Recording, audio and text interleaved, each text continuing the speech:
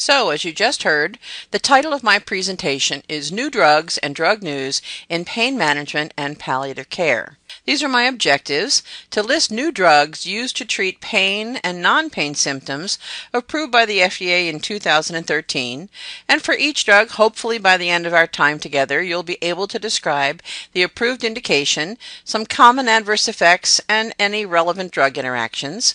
And importantly, for each of these new medications, you'll be able to discuss the benefit and burden ratio and the role of each medication in caring for patients with pain or an advanced illness. I also like to sprinkle in some important drug safety alerts issued by the FDA and their relevance to drug therapies commonly used in hospice and palliative care patients. I have nothing to disclose, so let's jump in.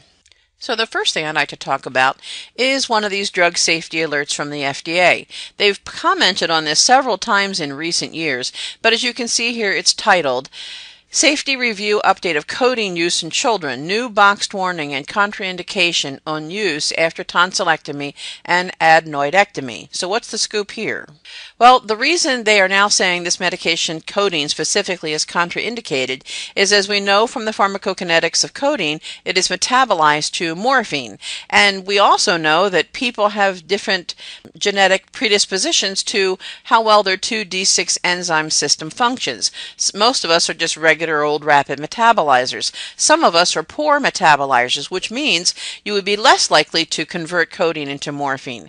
But we know that a good chunk of the population also is an ultra rapid metabolizer at the 2D6 enzyme. So they're going to turn codeine into morphine like gangbusters, so way more than we would have predicted. So we do see that some children are in fact ultra-rapid metabolizers at the 2D6. Generally, we see this is mostly children of Ethiopian descent, but the risk is too great and it's too disparate. It's across all populations. And also, when you consider the differences among children and the level of risk they have for obstructive sleep apnea, the FDA felt that it was just a better idea altogether to recommend and black box the use of codeine postoperatively. I have to admit, I'm not a big fan of codeine no matter how you cut it. It causes such a significant incidence of codeine. I think I see it on 10% of medication profiles that the patient is allergic to codeine, when in fact what they really mean is the nausea. But this is a far more serious implication. So if you're talking to a prescriber, there are so many other analgesics we can use postoperatively. It's best to avoid codeine, and of course the Tylenol number 3 and so forth. Another safety alert from the FDA is the FDA requires label changes to warn for the risk of possibly permanent nerve damage from the antibacterial fluoroquinolone drugs taken by mouth or by injection. So this risk is not new. I mean, we've known about this for a while, at least 10 years. It was added to the labeling in 2004. What do we know? It can occur pretty rapidly, even within a few days, but it can be permanent. I mean, it could last months to years, or it could be forever. And what do people complain of? Well, peripheral neuropathy, pain, tingling, burning, numbness, weakness, change in sensation, and so forth. So if this happens, certainly I would counsel people about it. And if it happens, discontinue the drug immediately and switch to a different antibiotic. And of course, hope that that takes care of it by doing the switch. So an important thing just to remind everybody of. Also, just to continue along that line, topical fluoroquinolones have not been reported to increase this risk. Unfortunately, there's nothing you can hang your hat on as an identified risk, and it's unrelated to the duration of therapy or the patient's age. So nothing you can really say, oh, I saw that coming. So it is important to maybe counsel everyone on this. All right, here's another new drug. This just came out. Actually, I kind of cheated. This is a 2014 drug. Tasimelteon, or Hetlioz. This is a melatonin receptor agonist, and as you know, the melatonin type drugs either hit the melatonin 1 or 2 receptor, and this one is stronger at the melatonin 2 receptor. Interestingly, this drug is approved for the management of insomnia in something called the non-24-hour sleep-wake disorder, which we see in people who are totally blind. So obviously, we do rely on our circadian rhythm to help us do things like go to sleep at night, and often that is driven by, oh, it's getting dark, and then we wake up because it's getting light. But if you are totally blind, you don't have that as an assistance. So what happens is our circadian rhythm runs about 24 hours. If you're totally blind, it can run a little bit longer than 24 hours. So it disrupts nighttime sleep and increases daytime sedation. Now, the kicker is it can take months to see the benefit from this medication. The dose is 20 milligrams 1 hour before anticipated bedtime. For side effects, we see headache at prevalence of about 17%, increased liver enzymes, and nightmares and unusual dreams, each about 10%. There are a few drug interactions with this drug. Again, the dose is 20 milligrams with or without food before bedtime. I think the biggest side effect of this medication is the wallet biopsy. So a month worth of therapy is a little over $7,000. So obviously I don't think this is going to be a first-line kind of intervention, but it is kind of interesting and something new. All right, another drug safety alert from the FDA, and this actually leads to the one that is subsequent to this, so I think we're seeing a pattern here. The FDA has approved new label changes in dosing for Zolpidem products and a recommendation to avoid driving the day after using Ambien CR. So what's with this? So what we've seen is the FDA took a look at the serum levels of Zolpidem after taking it the night before. And what the research has shown is a serum level of 50 nanograms per mil or higher is associated with an impairment in driving that increases the risk of a motor vehicle accident. So if we look at 10 milligrams of Zolpidem in a woman, for example, 15% of them will have a serum level 8 hours later exceeding the 50 nanograms per mil. So 15% is pretty significant, putting them at risk for a motor vehicle accident. And as you can see in men, it's only about 3%. But then if you look at the controlled release Ambien on the bottom of this slide, 12.5 milligrams controlled release, 8 hours post-dose, a full third of women have a serum level over 50 and a quarter of men. And then if you look at even a higher serum level of 100 nanograms per mil, 5% of all patients have that. So we do have to be very careful. So what the FDA has done here is to said, we're not really going to mandate changes in the labeling of the dosing, but what we would like to see is shown here. So the starting dose of plain old Zolpidem for women is 5 milligrams, and if you really feel the need, you can go to 10 milligrams, but again, your 15% chance is you'll have a serum level high enough for a motor vehicle accident. For men, still starting at 5 or even 10, and certainly going to 10 if you need to. For the controlled release, they recommend starting at the lower dose for women, 6.25. For men, it could be either, and again, of course, the maximum dose is 12.5.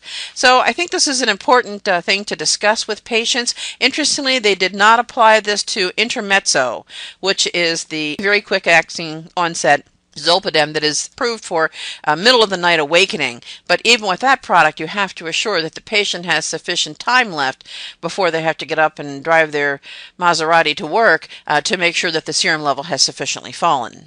So, unsurprisingly, very recently, again I cheated, this is from 2014, the FDA put out another drug safety communication warning of next day impairment with the sleep aid Lunesta, or S-Zopiclone. So again, here they have recommended lowering the dose as well. So again, same citation here. They're saying that Lunesta can cause next day impairment of driving and other activities that require full alertness. So they've recommended the starting dose be lowered from 2 milligrams to 1 milligram, but the dose can be raised to 2 or 3 milligrams as clinically indicated, but the total dose should not exceed 3 milligrams. And then they further go on to say people who are older or folks with hepatic impairment because the drug hepatically handled should not get more than 2 milligrams. And again, the same sort of thing. People who get the dose of 2 or 3 milligrams may have a higher serum level the next morning, which increases the risk of impaired driving. So particularly counsel those people taking the 3 milligrams, they might want to think twice about driving the next morning or driving their backhoe. That's a big one too. All right, let's switch tracks a little bit here and start to talk about some different analgesics. So what's been going on with acetaminophen? As you all recall, back in January of 2011, the FDA published in the Federal Register steps to reduce the maximum dosage unit strength of acetaminophen in prescription drug products. They did this because we know acetaminophen is metabolized by the liver by 3 different pathways, and if a patient is taking an excessive dose of acetaminophen, or they have hepatic impairment or something else going on, they may run out of glutathione, and then they're going to have the toxic intermediate metabolite, the NAPQI, which sort of functions as a little liver Pac-Man and runs around eating all your liver cells, which is not a good look. So we certainly have seen also that patients, especially 3 years ago and beyond, didn't realize that Tylenol and acetaminophen and APAP and paracetamol all were the same drug, as well as them taking, acetaminophen by itself, and then all the combination drugs that we see, whether it's prescription or non-prescription. So people were easily exceeding the 4-gram dose a day. So the FDA had an advisory committee meeting that made several recommendations. Some were taken, some were not taken. But one of the recommendations was to lower the amount of acetaminophen in any one tablet or capsule based on this risk that we have seen. They also added new boxed warnings addressing new safety information and the risk of liver damage. So they did implement this January 14. They said by January 14th of 2014, we would like to see it that there's no more than 325 milligrams of acetaminophen per tablet or capsule. So what happened when January 14th, 2014 rolled around? So the FDA published this drug safety alert and said, FDA recommends healthcare professionals discontinue prescribing and dispensing prescription combos with more than 325 acetaminophen. So what they saw was about half of the manufacturers who had greater than 325 were still producing these products as of January of this year. So the FDA said we need healthcare providers to get a little firmer here and just not write for those products, and for pharmacists also to call any prescriber to say, could we switch to something that has 325 or less? And then the FDA said they were going to go after those manufacturers to make them adhere to this new regulation.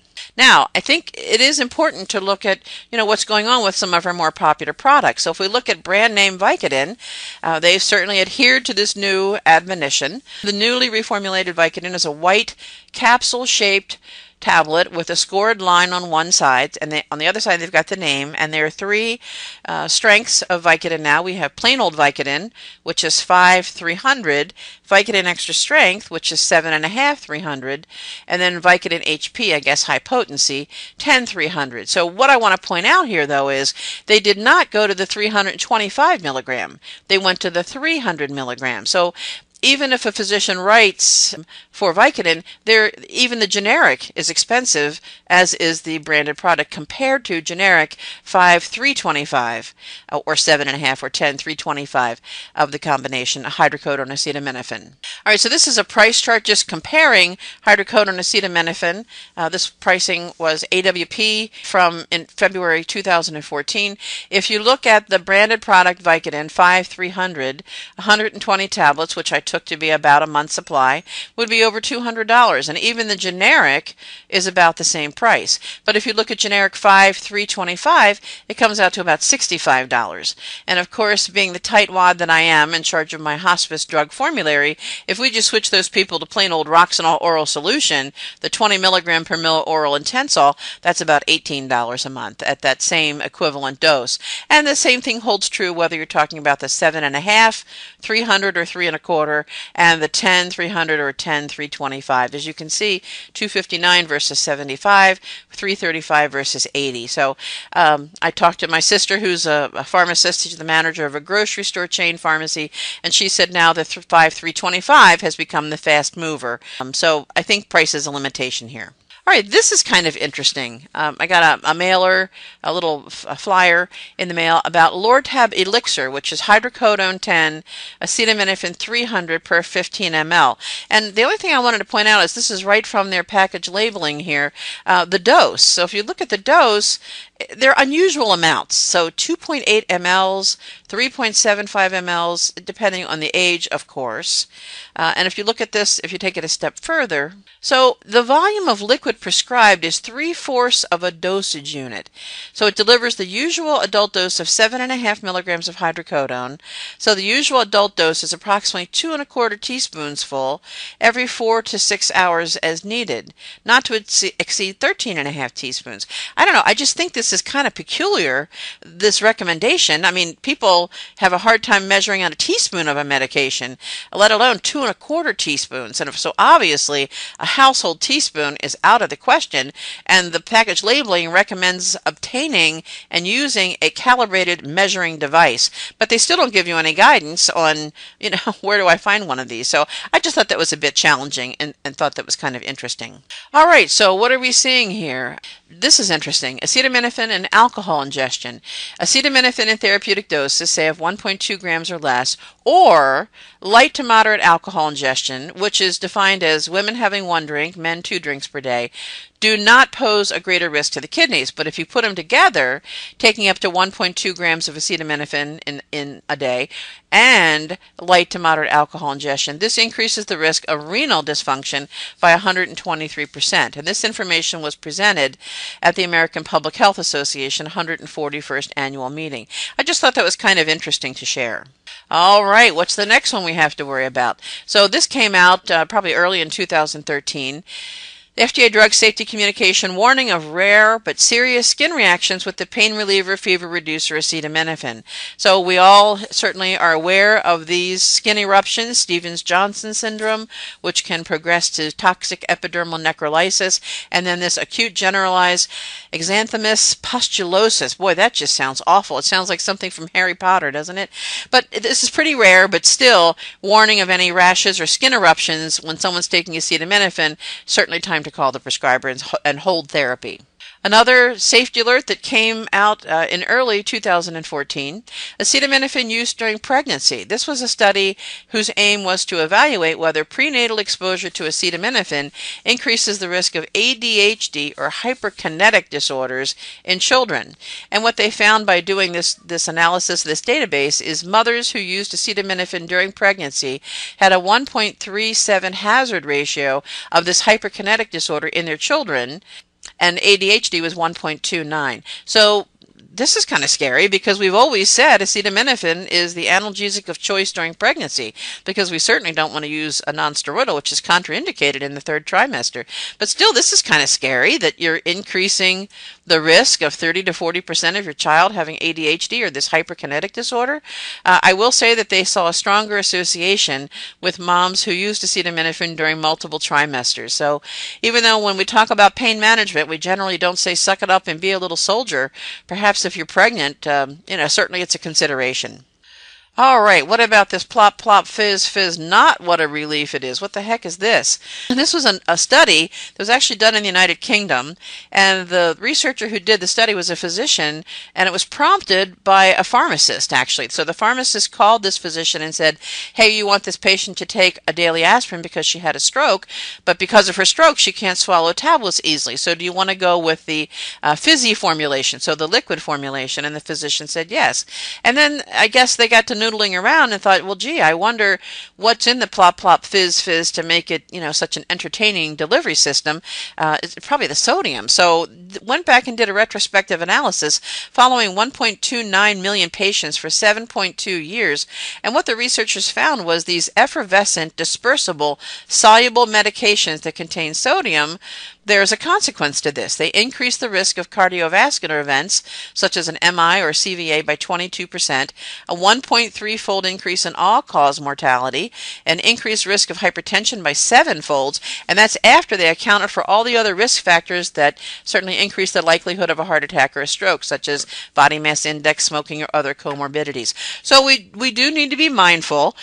Not all those formulations that were looked at in the UK are available here in the US, but anything that can be in a plop, plop, fizz, fizz kind of formulation, whether it's acetaminophen, aspirin, ascorbic acid, zinc, calcium gluconate, ibuprofen, and aspirin-soluble tablets, I do think we have to do an analysis of the benefit and burden. This is something that occurred pretty recently. We have heard for years that certainly the non-steroidal anti-inflammatory drugs, whether it is a COX-2 selective one or a non-selective one, can increase the risk of cardiovascular disease or a stroke. Now, we have also seen from data that when comparing naproxen to other medications, looking at sort of parallel trials, naproxen seems to be the safer bet and possibly lower dose celecoxib. So the manufacturers of naproxen petitioned the FDA to be able to put in their labeling, hey, we're a safer bet. So an advisory panel was convened to look at this, and their advice was no, to not support this as formal labeling. They voted 16-9 saying meta-analysis data is not reliable because that's what these claims have been made from and does not warrant changing the prescribing information to reflect a differentiated risk. So they advised waiting to learn the outcomes of the Precision trial, which has been ongoing for 7 years and will be completed in the year 2015. So what is the precision trial? Prospective randomized evaluation of celecoxib integrated safety versus ibuprofen or naproxen, evaluating cardiovascular adverse effects. So I think in my next life I want to just sit in my office and come up with names of clinical trials, don't you think? So they're looking at people with osteoarthritis or rheumatoid arthritis who are at risk for cardiovascular disease as defined by the following: having 3 or more, age over 55, history of hypertension, dyslipidemia, a family history of premature cardiovascular disease, smokers, LVH, so left ventricular hypertrophy, people with an ankle brachial index less than 0.9, and people with microalbuminuria. So this is what they're waiting for to see the outcomes of this trial. I'm actually very interested to hear the outcome myself. It will be very interesting to see if the meta-analyses have been borne out, in fact, and naproxen is a safer one. And I imagine if this does show that by this trial, then I imagine the FDA would have to give them the ability to market that and put that in their labeling, this differentiated risk. So stay tuned on that. All right, continuing on with analgesics, how about schedule changes of medications? Let's take a look. So we have seen from this summary of reclassified drugs, Soma was unscheduled and it was switched to being a C4 in 2012. It's been proposed that dextromethorphan move from unscheduled to C5 status. Tramadol, as you know, is federally not scheduled, but 13 states have moved it to be a C4, which I think is a good move. I think it should be scheduled. And it's been proposed, certainly in many states, that marijuana move from being a C1 to a C2 or even a C3. And of course, we're all over the place with marijuana. The latest thing, and the thing I really wanted to focus on, is hydrocodone. It's been proposed to be moved from a C3 to a C2. This was a statement published by Janet Woodcock, the director of the Center for Drug Evaluation and Research, in October of 2013, proposing reclassification of hydrocodone from a C3 to a C2. So what does the FDA consider when they come up with scheduling or rescheduling a medication? They consider the drug's actual or relative potential for abuse, scientific evidence of its pharmacologic effect, the state of current scientific knowledge regarding the drug, its history or current pattern of abuse, the scope, duration, and significance of the abuse, what, if any, risk there is to the public health, and its psychic or physiologic dependence liability, and whether the substance is an immediate precursor of a substance that's already controlled. So it's a prodrug of a drug that's already scheduled. So I think when you look at this laundry list of variables here, you can certainly see where hydrocodone meets many of these. So it's probably the #1 dispensed drug that we see. People do abuse it. It's one of the top 3 drugs that people abuse. Certainly it increases the risk for death. So there is a huge public safety concern. And just like any other opioid, we do see psychic and physiologic dependence. So what is the scope of the problem? In 1997, opioid sales in the U.S. were equivalent to 96 milligrams of morphine. So in 1997, if you took everybody in the U.S., on average, they took 96 milligrams of oral morphine equivalent per year, which is really astounding when you consider yourself, how many years have you gone without taking 1 dose of an opioid for anything? I would say I haven't had a dose of anything in maybe 5 years, and before that it was 1 tablet for a tooth I had pulled. So when you consider, but now in 2010 it's up to 710 milligrams of oral morphine equivalent. So we are sharing an awful lot of love out there, aren't we? So this kind of is equivalent to every adult in the United States taking hydrocodone 5 milligrams every 6 hours around the clock for 45 days. So wow, that's a lot of drug. And what's really scary is that we know probably a third of the hydrocodone containing products that are dispensed end up in the sock drawer or the medicine cabinet because they aren't being used. So we often see this statistic that the United States has 4.6% of the world's population, but consumes 83 and 99% of the world's supply of oxycodone and hydrocodone.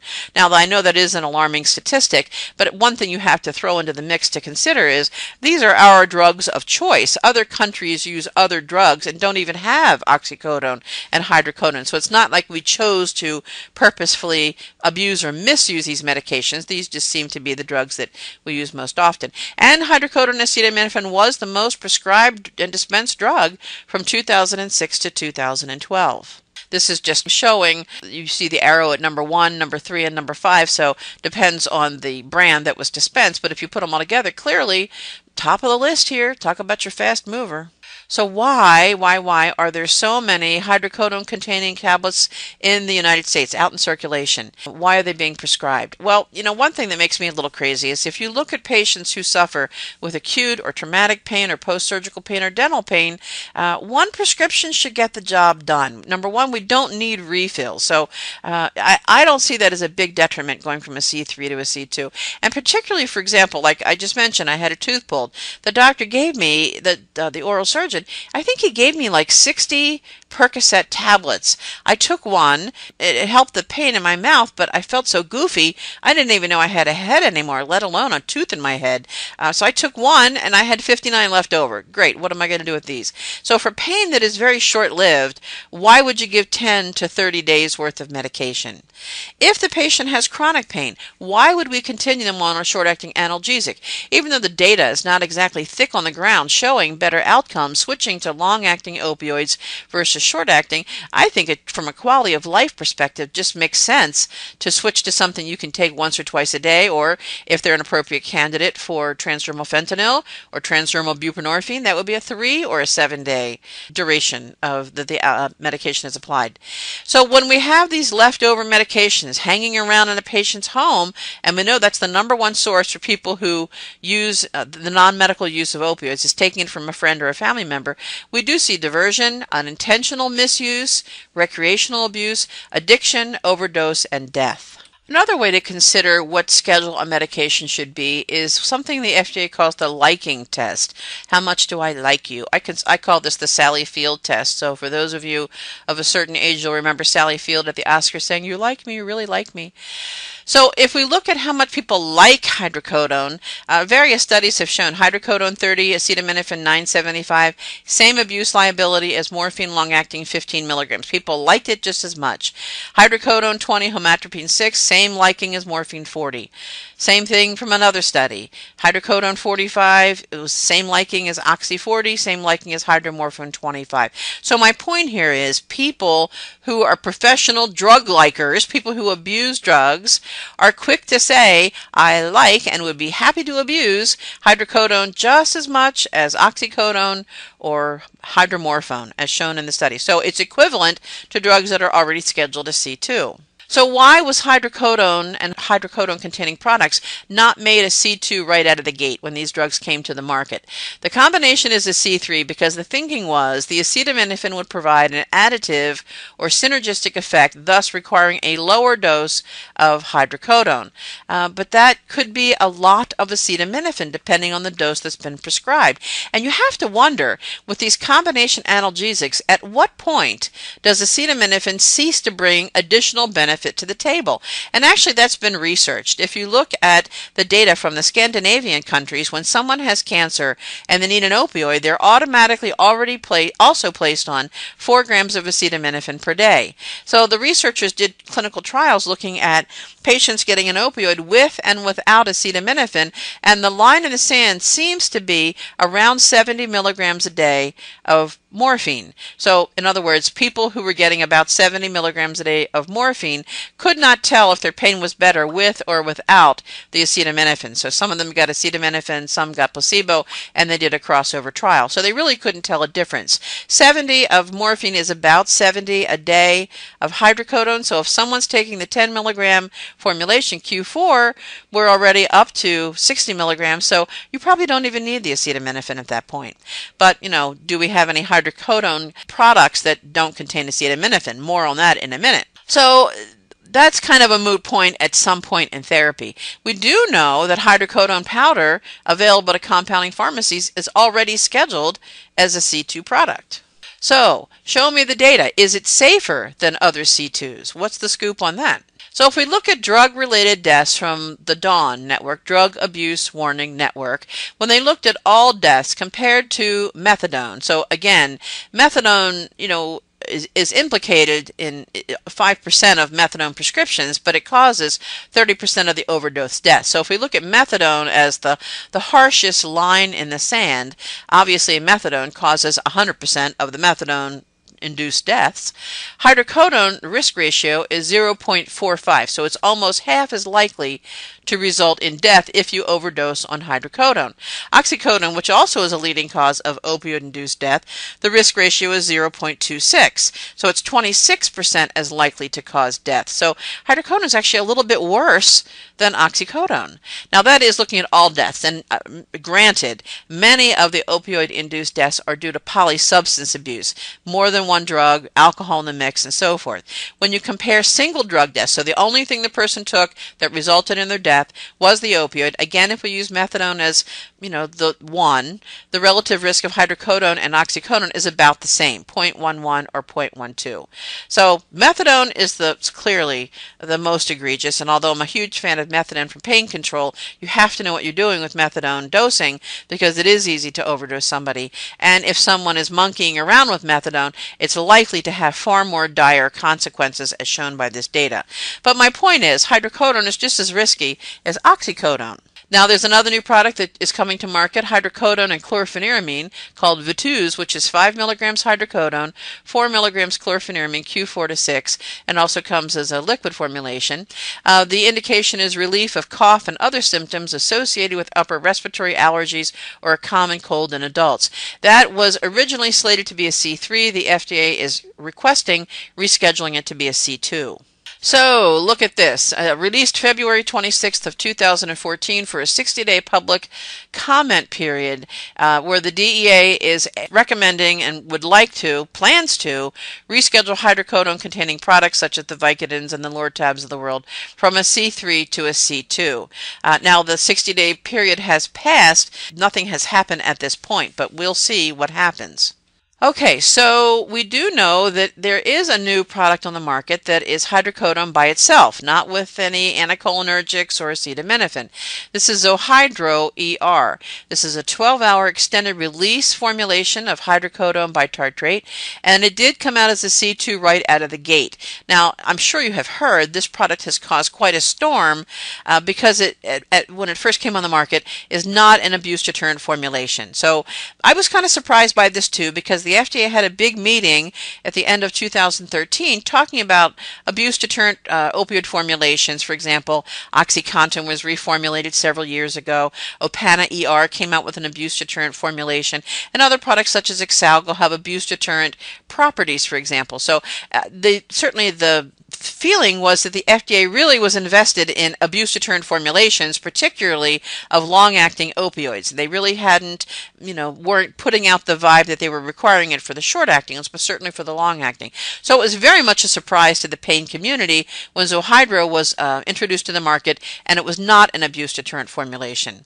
It's again 12 hours, and it comes as a 10, 15, 20, 30, 40, and 50 milligram formulation. Interestingly, the FDA advisory panel voted against approval of this non-abuse deterrent formulation 11-2.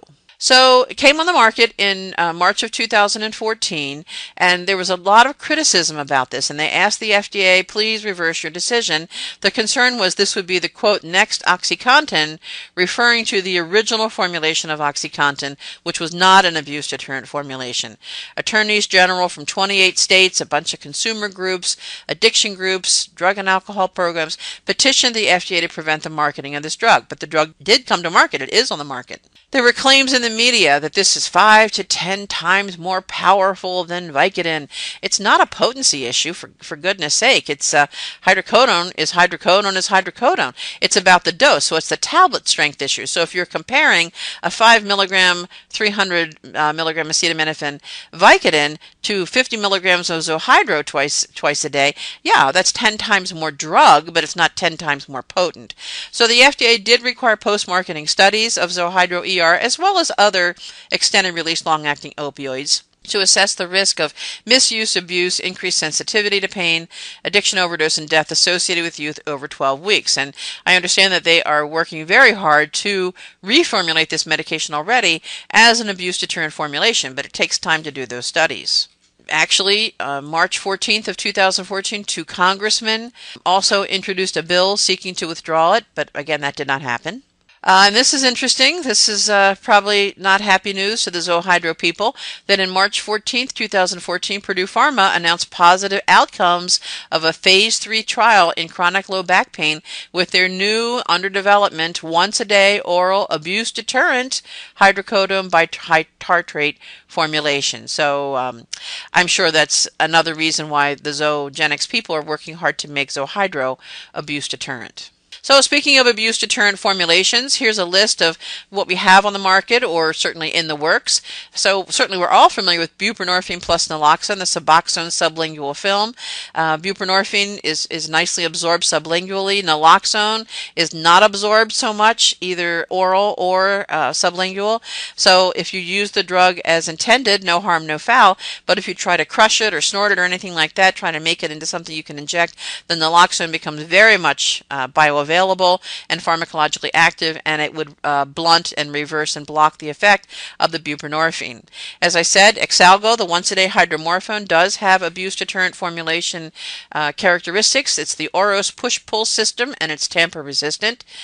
For oxycodone, we have several things going on here. We have Oxecta, which has what's called aversion technology. When they first worked with this drug, it was Acurox, which is oxycodone, and it had niacin in it, and it also has other aversive agents, which would make it very uncomfortable if you tried to crush it and snort it. They did not come to market. The FDA did not approve the Acurox, which had the niacin, because it was not determined to be sufficient of a deterrent. And of course, everybody knows if you need to take niacin for high cholesterol, you just take a non-steroidal before you take the product. OxyContin has been reformulated from the OC to the OP. It resists crushing. You could ride over an OxyContin tablet with your SUV, and it is not going to crumble into a powder at all. If it forms a gel with solubilization, whether you're intending to either inject or snort it. And in the works, the NDA submitted Targenique ER. It's a controlled release tablet also with an opiate antagonist, which would block the opiate if it was altered. And Opana ER also has some abuse deterrent formulation issues. I just mentioned Targenique ER. The FDA has accepted an NDA for this product. It's a combination of oxycodone, naloxone, controlled release. So I imagine this will be similar to Embeda, which was on the market and is supposed to come back on the market. Embeda is a capsule full of pellets of morphine, and the core of each pellet is naltrexone. So if you swallow the capsule whole, or even if you sprinkle the little beads on applesauce and swallow the pellets whole, no harm, no foul. But if you crush the little beads, either because you want to snort it or try to solubilize it and inject it, the naltrexone would override the morphine. And I imagine this will be something similar. So stay tuned. This is going to be a twice-a-day product. Also, we just heard a couple of months ago, in March, Zartemis was approved. Mallinckrodt's extended release oral formulation called Zartemis XR, oxycodone and acetaminophen, gained FDA approval for the management of acute pain in patients requiring opioid treatment for whom alternative therapies are not available. So what is this product going to look like? It's a bilayer combination tablet of immediate release and extended release oxycodone plus acetaminophen. So one tablet is 7.5 milligrams of oxy, 325 acetaminophen. The dose is 2 tabs, although I guess you could do one every 12 hours. So 3.75 milligrams of oxy and 325 of acetaminophen are in the immediate release layer of the tablet, and then the additional 11.25 milligrams of oxy and an additional 325 acetaminophen are in the extended portion that releases over 12 hours. So even though the labeling does not include, quote, abuse deterrent language, the sponsor, Mallinckrodt, will be working with the FDA to characterize these features. And, you know, the FDA has a whole algorithm laid out for who actually is able to earn the moniker of abuse deterrent, which OxyContin currently does have. Also, the FDA did take the advice of a group called PROP. The PROP petitioned several things from the FDA, and they did accept this one. They changed the labeling from the relief of moderate to severe pain to for the management of pain severe enough to require daily, around-the-clock, long-term opioid treatment for which adequate alternatives are not available. So they've changed it to focus more on severe pain instead of moderate to severe pain. Also, they did change the labeling of extended release and long-acting products. In the limitations of use portion, new labeling retains language indicated long-acting drugs are not to be used PRN. Emphasize that these meds should only be used when alternative treatment options are ineffective, not tolerated, or otherwise inadequate. Emphasizes careful assessment of the total pain picture. New box warnings on the risk for neonatal opioid withdrawal syndrome associated with chronic use of opioids during pregnancy. And they are requiring post-marketing studies of all long-acting opioids with the REMS to be updated appropriately. Now here's an interesting product. This is intranasal naloxone called Evzio, just approved by the FDA. It contains, as I said, naloxone, and as you can see, it's for near patient use. So this could actually be dispensed to patients to be able to use at home. So as we know, naloxone is a semi-synthetic opioid antagonist indicated for immediate administration, emergency therapy in settings where opioids may be present. So it could be an emergency healthcare provider, like an EMS technician, for example, or it could be used in the home. It reverses sedation, respiratory depression, and hypotension if it were given IV within 1 to 2 minutes, but this product is sub-Q, so it would be within 2 to 5 minutes. So importantly, the half-life is 30 to 80 minutes, so the protective effect wears off 45 minutes after IV administration. That's important to me because as a person who does hospice for a living, and we get a lot of patients on methadone, one dose of an opioid antagonist is only going to work for a while, and then the methadone effect is going to re-exert itself. So this is administered according to the printed instruction on the label, or it has a little speaker built in that guides you through how to use the product. So if you're home with your loved one and they accidentally took too much of their opioid and you feel the need, you hit the button and boy, the speaker kicks in and says, here's what you do, Magoo.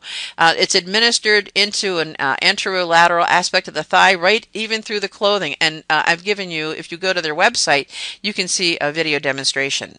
That's pretty interesting. All right, moving away from the opioids a little bit, we know that opioids cause constipation, so this is kind of a moving topic here too, is the FDA warns of possible harm from exceeding the recommended dose of over-the-counter sodium phosphate products to treat constipation. So these are the Fleets products, either oral or rectal. The issue is severe dehydration, electrolyte disturbances. Those are the big things. So we also know that people taking some of these medications listed here or the risk factors on the right increase this risk too. So they recommend not exceeding 1 Fleets product a day, more than 1 a day.